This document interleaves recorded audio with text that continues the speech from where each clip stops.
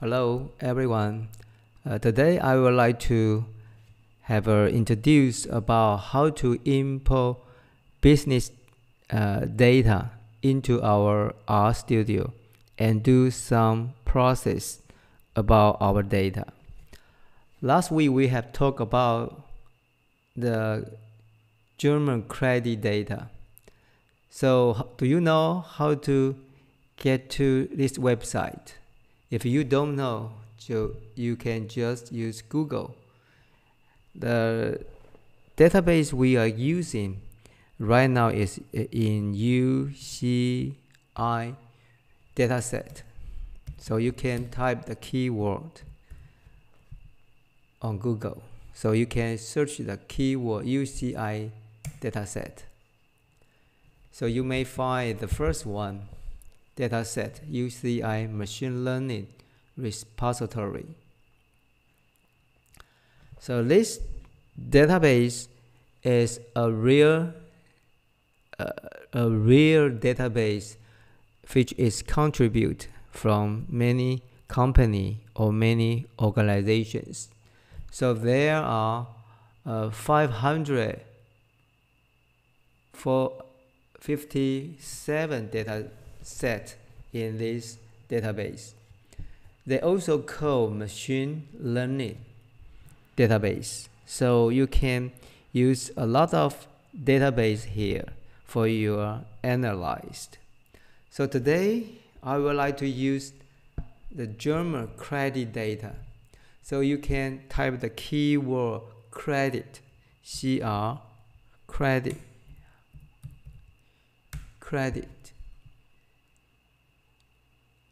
for search this keyword. So you may find the first one, German credit data. So you may go to this website. We have talked about this dataset before. So this dataset has 1,000 instances, 1,000 observations, and also they have 20 attributes, 20 variables. So you may find the data set information here. Also, when you look at one of the data set in UCI machine learning repository, you have to take a look at the purpose for this dataset. Also, you can find the purpose on abstract here.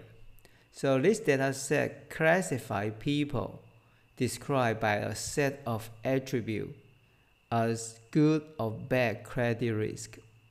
So all you guys know, the bank are very concerned about the credit risk for their customers. If their customers' credit risk is bad, they may not give the loan to their customer because the customer don't have the ability to get the money back to the bank. So the credit risk is very important for bank. So also you can find here the data set information. So they provide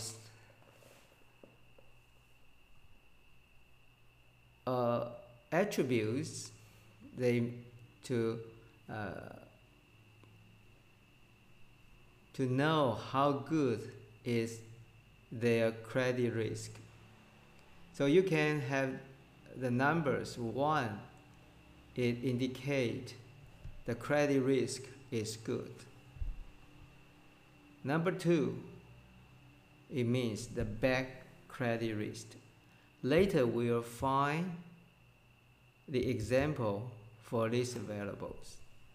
So also you can find the rest of the 20 attributes in this area we call attribute information.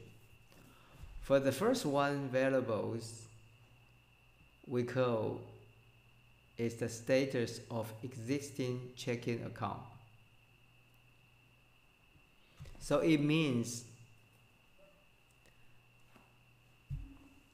the status for each customers for their checking account. So you may take a look at what is the checking account mean. Checking account is mean you pay your payment by a check. In Chinese we call 支票. So you have saved some money in your checking account, so you can to pay your checking by in your checking account. So there are 4 status in this checking account. So A11, it means the amount for the checking account is less than 0. It means 0. They didn't deposit any money in this checking account. If the status is A12, it means the amount, the status for the checking amount is between 0 to 200. It means it's less than 200. DN, it means mark, 马克, because it is a German bank, so they use the mark, 马克, for their currency. For A13, the status for the checking account is more than 200 mark. If the label is A14, it means this customer don't have a checking account. So you have to take a look at all the attributes for this data set. So let me briefly describe each attribute. For the second attribute, it means duration in months. If the customer has business, how long does the customer has a business with this bank? Maybe you have your account since 6 months ago, so it means 6. So duration in months. So category 3, attribute 3 is credit history. It's how good is the credit history for these customers. If A30, it means no credit taken. So it means all credit paid back during. So it means the credit history for this customer is good. If you have the label for A33, it means this customer delay in paying off in the past. It means sometimes the customer didn't pay off their loan in time. For attribute 4, purpose. So what is the reason for the customer to have a loan with this bank? If A40, it means has a car loan, 汽车借款. Maybe you have the housing repair. So maybe you have an education loan, 学贷, A46. So what about attribute 5? Attribute 5 is a credit amount. is how many you can have your credit. As you have a good credit, your credit amount will be higher than others. 信用的额度 credit amount. So it means it's numericals 数值型的. So how about attribute 6 is saving account. For the first one is checking account and this one is saving account. 储蓄存款. So if your status is A61, it means your saving account, the money in your saving account is less than 100 mark. Okay, so for the attribute 7 is the purpose employment since. So how long does this customer get the job? So you can have examples. If they label A75, it means this customer has been working more than 7 years. Okay, so attribute 8, installment rate in percentage of income. It's okay, so you have a look at. So for the attribute 9 is personal status, and 6, it means if male, female, is single or married or not, the status for the person status. Attribute 10, does the customer has some debate? Attribute 11, present residence since.